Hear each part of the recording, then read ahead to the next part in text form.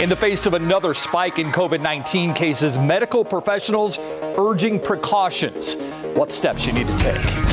A landmark ruling by the Supreme Court offering protections in the workplace for the LGBTQ community. We get reaction from Equality Texas to the milestone. Another death of a black man by the hands of police. I'm Nadia Romero at the White House. I'll explain how the president is expected to respond coming up. And we have some luck today. A few showers have popped up here and there. We'll take a look at the radar, see what neighborhoods are cashing in on that rain, and talk about our chances for the rest of the week coming right up. You've probably heard the hype about 5G, but what is it and how do you get it? Some answers coming up. With the second wave of COVID-19 cases upon us, doctors say one group of people are the most at risk. What you need to know. The News at 5 starts right now. A spike in local COVID-19 cases has medical professionals raising the alarm. An infectious disease specialist at UT Health Science Center says loosened restrictions have contributed to this spike. And she told our Garrett Berger what steps we need to take to push it back down. As the number of COVID-19 cases spike, Dr. Ruth Berggren from the medical school at UT Health Science Center is worried about both the increase in the percentage of positive tests. We hadn't seen a jump that impressive since the beginning of the epidemic. And in hospitalizations. One thing that you can't get fooled by is how many people are coming to the hospital sick. Well, the stress on the hospital system hasn't become severe yet. Berggren fears the way things are trending. We know we're headed that way. When you start to see steep rises in hospitalizations, they're not going to just magically stop when the hospital gets full. They're going to keep going. So even though restrictions have relaxed, Berggren is asking San Antonians to not let their guard down and stay careful. When doctors ask patients where they may have gotten it, what they're hearing is basically it's getting together with family. And it's just doing stuff in the community. So wear a mask, reduce the number of people with whom you have contact, and stay 6 feet away. And if you're going to get together with people, ask yourself if there's a way to modify it, like holding the event outdoors and getting near only those in your household. And for older folks and those with underlying conditions especially, Berggren says now isn't a good time to loosen up. And we need to take precautions so we can get to a time when it is. It is my belief that because of our culture here in San Antonio, that we can reel this increase in. We can encourage one another and we can get this curve back down to the flat place we want it to be. Garrett Berger, KSAT 12 News. And one more thing, Berggren also asked people not to come to the hospital emergency room just to get tested. She's urging residents to find other testing resources. And tonight at 6, you'll hear just how in demand those services can be now. In New at 5, we're getting a first look at 3 people accused in a shooting outside a Northside club on Sunday morning. 21-year-old Derek Medina, 23-year-old Kaylee Medina, and 37-year-old Daniel Cerna are all facing aggravated assault charges. Police say the trio denied entry into the Monte Carlo adult nightclub on Northwest Loop 410 near Vance Jackson because they were reportedly drunk. Before leaving, police say they drove to the front of the building and fired shots at the front door, striking a man standing outside. He was taken to the hospital, is expected to be okay. While fleeing the scene, the suspect's vehicle blew a tire, and that allowed police to quickly catch up and arrest them. The search continues for the person responsible in the shooting death of 38-year-old Jimmy Lee Robinson. He was shot back on May 31st at the intersection of Fair Avenue and South Hackberry. Police say that the suspect fired several shots inside Robinson's car and then was caught on surveillance fleeing the scene.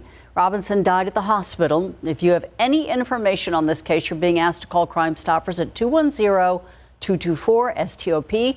They're offering up to $5,000 for information that leads to an arrest. We are still working to learn the name of a 25-year-old man who was shot and killed in an alley overnight. Police say the victim and a woman were parked in an alley on West Ridgewood Court near McCullough and East Hildebrand about 3 this morning. They say the suspect, who had half of his face covered, went up to the car, said something to the victim, and then fired one shot, killing him. Police say the woman got out of the car and ran from the suspect as he fired shots at her. She fell and pretended to be hit and says the suspect took off in a white vehicle. No arrests have been made. A 33-year-old man facing charges after police say he shot another man during an argument yesterday. This one happened in the 100 block of Arlington Court. Police say an argument between Andrew Mendoza and the victim escalated.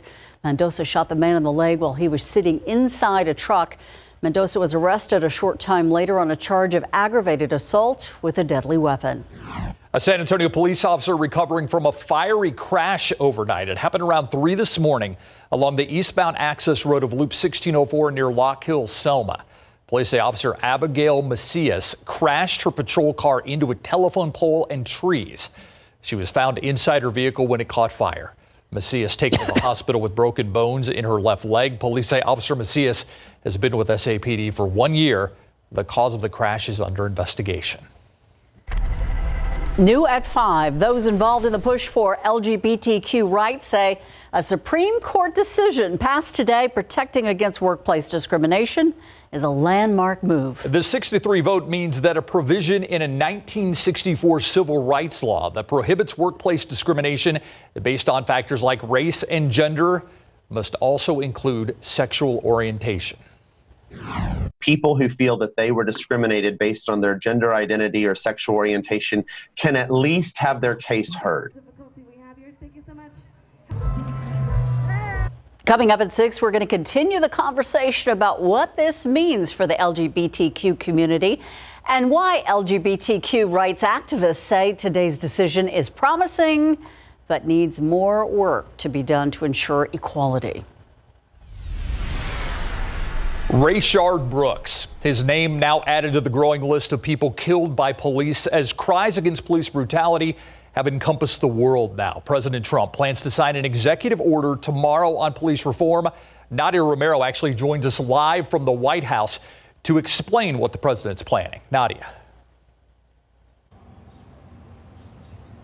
Well, Steve, we hope to learn more details about that executive order today, but the White House press briefing was canceled. Now, we did just hear from President Trump. He says he watched the video of the killing of Rayshard Brooks, and he says it was very disturbing, but would not go on further with any details about what would be in that executive order. Right now, there are protesters out front of the White House, as they were all last week, demanding action.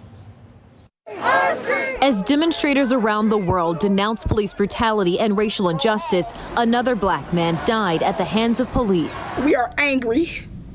When does it stop? I just want y'all to know that y'all took my cousin from me. Y'all took the wrong person. Police killed Rayshard Brooks after he took an Atlanta police officer's taser and pointed it at police as he ran away. An autopsy shows police shot Brooks in the back. The trust that we have with the police force is broken.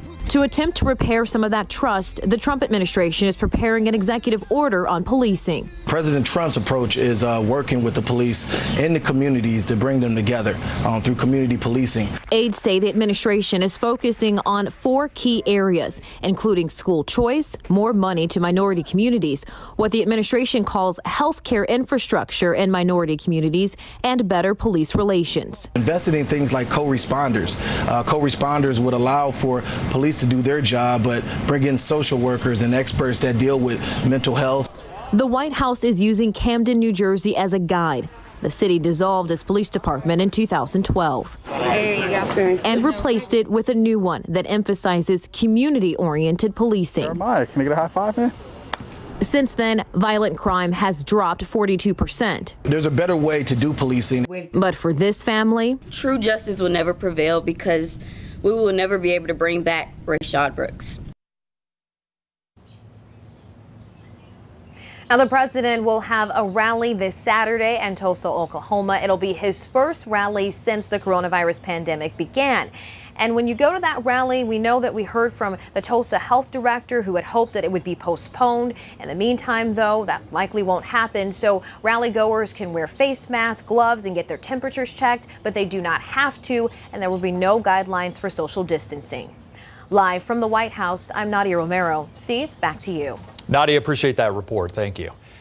Meanwhile, here at home, the City Council Public Safety Committee is holding 3 community listening sessions this week. The first one is tonight, actually. It starts in just a few minutes. Mayor Ron Nirenberg says these sessions will give council members important guidance regarding people's priorities and expectations. Tonight's meeting is from 5:30 until 7:30. You can watch it on the city's website and Facebook page. We have more details on the other 2 meetings and how you can submit comments or concerns right now on KSAT.com. We have a reminder, today's the last day to register to vote in next month's runoff election.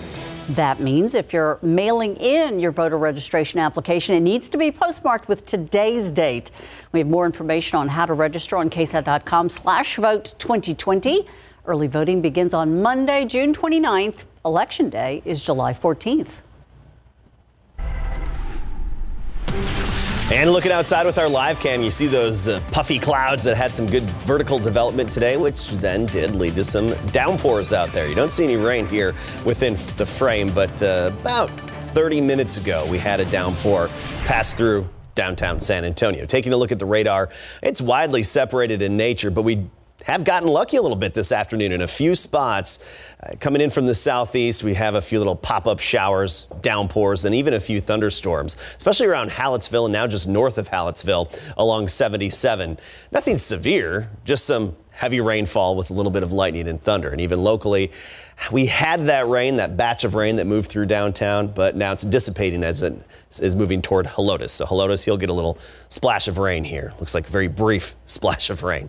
94 in Del Rio, we're 88 Floresville. For the most part, temperatures have fallen down into the 80s as a result of some rain-cooled air and outflow boundaries. We'll take a closer look at the radar, talk about rain chances for the rest of the week coming up, Steve.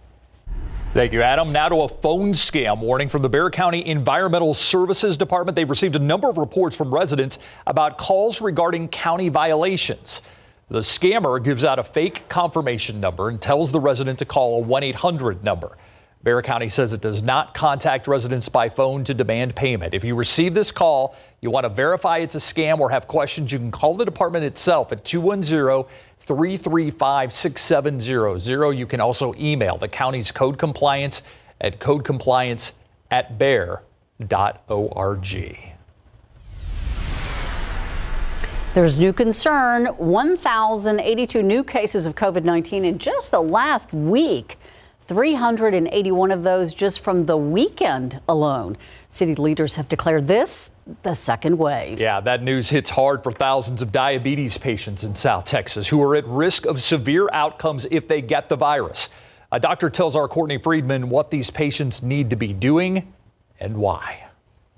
I've been a diabetic for 42 years. As if that's not enough amid COVID-19, Rosalinda Salinas just got out of open heart surgery, factors that make her part of a very vulnerable population. The prevalence of diabetes in South Texas and San Antonio is much higher than the national average. About 14% of San Antonians have diabetes. That information coming from Dr. Carolina Solis Herrera with UT Health San Antonio. She says one theory that could explain the blow to diabetes patients' immune systems may lie in the ACE2 receptors in our bodies. Patients with high blood sugars, patients with obesity, and other inflammatory chronic diseases have an overexpression of this receptor. And so the virus that causes COVID attaches to those receptors. Could be a recipe for disaster. So even though the local and state economies are reopening, patients like Salinas aren't moving too far out of lockdown mode. If I want to eat something, I go to drive-through, pick it up, bring it home. But I have not gone to any restaurants to go eat because of my fear of getting the COVID. In the event cases begin to spike even faster, Dr. Solis Herrera has suggestions for her patients. Have your doctor's telephone numbers. Have 2 to 3 months refill on your medications. Monitor your sugars, especially if you're feeling unwell. Check your temperature frequently and have supplies at home. Courtney Friedman, KSAT 12 News. You may have heard the new technology, 5G. Soon enough, it'll be used in more ways than one in cities all across the U.S. So what is it and where can you find it? Marilyn Moritz is going to explain after the break.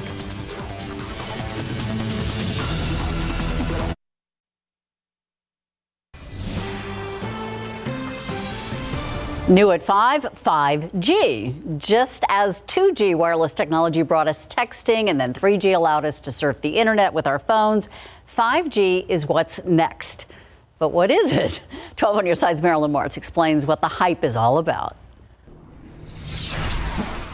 Mama?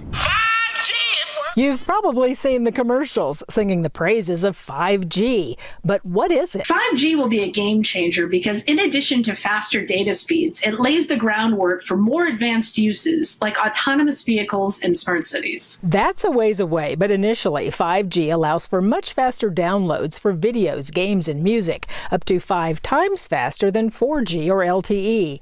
And 5G can handle more devices at once, so you won't have to worry about bad service in a crowded place. So where is 5G and what do you need to get it? 5G networks are still being built across the country. For now, the bigger carriers offer it in many major cities, but some smaller ones too. Locally, major carriers have begun to roll out 5G. Coverage areas and speed should increase in the coming year. But unless your phone is compatible with 5G, you'll have to get a new one that can handle the new faster technology. Phones that support 5G include the U.S. versions of Samsung's newest flagship phones, the Galaxy S20, S20 Plus, and S20 Ultra. LG, Motorola, and OnePlus also offer 5G models. But if you're an Apple fan, you'll have to wait, likely until this fall. The company hasn't officially announced plans for a 5G phone. Marilyn Moritz, KSAT 12 News. So, of course, I'll need a new phone. Naturally. That's just the way it works. Just the way it works. Oh, it's so convenient. Oh, you got to spend more money to get in on this? Oh, yeah, shocking, exactly, right? Of course. Exactly. Yeah, you have to upgrade. We had like a surprise shower down. It was nice. This is good. We're getting lucky today because the pattern is not very favorable for showers. But over the weekend, Sarah Spivey and Katie Blake were saying, it looks like things are changing a bit and we could see a few pop-up showers, and boom, we have a few of those out there right now. So let's take a look at the activity. The humidity has returned, and with it, a few of these pop-up afternoon showers. And right now the coverage is pretty limited, but still it's better than nothing. Agriculturally insignificant for most of us, especially in and around San Antonio. Look over the past 2 hours. Came into Lavernia, a little bit of lightning, and then basically right along Highway 87 and Highway 90 here into San Antonio and Bexar County. It had some downpours, hit us downtown, and then is dissipating now as it's moving toward Helotes. You get in basically Seguin to New Braunfels, just north of there. We had a few with a little bit of lightning and thunder, but not much left with that. The real rainfall with this has been in Hallettsville and parts of Lavaca County. This has been some good rain, a little more significant in nature, and that's pushing northward towards Schulenburg and especially just west of Schulenburg right along I-10. But that's some good soaking rain, heavy rainfall with lightning and thunder. Nothing severe associated with any of this. These are just some of the tropical downpours we can sometimes get this time of day, this time of year. Southern Atascosa County, Charlotte to Campbellton, a few little downpours. These are pretty short-lived though. Don't anticipate these to last very long. So if you're one of the lucky few that gets some of this activity, it's pretty brief in nature. And most of it right along the coastal plain as usual. That's where we've seen some of the higher accumulations. Even in Lavaca County, you look at the rainfall estimates from today, and you see this green area indicating a little bit more than an inch of rainfall estimated by the radar. So a few of us in Lavaca County actually getting some of that decent rainfall, but by and large, we're looking at a pattern that just isn't really supportive of good widespread rain. What really stands out here is this big disturbance over the southeastern United States. That's the kind of thing we would need in order to get the widespread soaking rain. We still have the big blue H that's dominating our weather. So tomorrow we're giving it a 10% chance of rain. Today it's at 30, tomorrow 10. And then by Friday into the weekend, about 10 to 20%. So a little more of what we have out there. And actually, some rain-cooled air. 84 now at the airport, whereas we were in the low 90s not all that long ago. And a good chunk of South Texas getting some outflow boundaries and trimming back their temperatures a bit. You look at Kennedy at 75. Dew points, though, well into the 60s. So that humidity, it's back and it's here to stay the rest of this week. It's going to be around. All right, so this evening, those showers ending by sunset. These are basically from the daytime heating. We lose the daytime heating, we lose those showers. Tomorrow, we'll start the day at 71 with some clouds, then sunny and 92. And high temperatures aren't going to change much. Generally low to mid 90s all the way through the upcoming weekend. All right. Thank you, Adam. Hope we get another one of those pop-up showers. There you go. All right, COVID hits the Cowboys, apparently. Yeah, it sure has. And their star running back, Ezekiel Elliott. He is one of, we know of a few, not only the members of the Dallas Cowboys, but the Houston Texans as well, that have tested positive. When we come back, more details about what's breaking there. And Pop says Jerry Jones hypocritical. Tells us why. Pro football coverage, powered by Davis Law Firm. A small number of both the Dallas Cowboys and the Houston Texans, including star running back Ezekiel Elliott, have tested positive for the coronavirus. It's according to Zeke's agent Rocky Arsenault, who spoke to the NFL Network, but says Elliott is feeling good. None of the players have been at the Star Complex, with one player reporting flu-like symptoms, while others were asymptomatic. Due to federal and local privacy laws, we are unable to provide information regarding the personal health of any of our employees, the Cowboys said in a statement, but added that we are following all CDC, local, and NFL guidelines to keep our facilities safe, including limiting employee access. Right now, the NFL is only allowing players who need rehab into the team facilities. Spurs head coach Greg Popovich is criticizing Dallas Cowboys owner Jerry Jones and New England Patriots owner Robert Kraft for their $1 million donations each to President Donald Trump's inaugural committee. In an article in the New York Times, Pop says it's just hypocritical. It's incongruent. It doesn't make sense. People aren't blind. Do you go to your staff and your players and talk about injustices in democracy and how to protest? I don't get it. I think they put themselves in a position that is untenable. This is the same article in which Pop also called out NFL Commissioner Roger Goodell for being intimidated by Trump for kneeling during the national anthem. As we welcome back high school student athletes to campuses, we visit with the Southside Cardinals today. They're welcoming back their athletes at Cardinal Stadium after they finished last year at 7-4 overall and 4-3 in district. Their goal right now is to get ready to kick off their season home on Friday, August the 28th against Eagle Pass. Right now, they're just happy to be back on the practice field. It means a lot. You know, we missed all spring ball. We're a school that has spring football, so it's very important to us. We've missed 3 months of basically doing nothing together, and now we come back. The state's given us a chance in UIL and our school district to have these workouts, and we're trying to take full advantage of it and doing it the safe way. We got sanitizer everywhere. We got social distancing coaches. It's new now. I'm not going to lie to you. It's different, but it's better than what we had, which is nothing. I'm just grateful that we have the opportunity to get out here and work. Since we're back in there, everybody's happy. Everybody's working hard, trying to make a difference next year. So the energy we bring, there's a lot of people showing up. Every fourth set that we do, everybody's loud. Every transition, everybody's loud. Every time we do something amazing, everybody's loud. So the energy we bring in is pretty amazing. Good to see them back together. And coming up at 6 o'clock, we'll visit with the Sam Houston Hurricanes. All right. Thank you, Greg. Got it. We'll be right back. Thanks so much for watching the News at 5 with us. World News is up next. We'll see you right back here at 6 o'clock.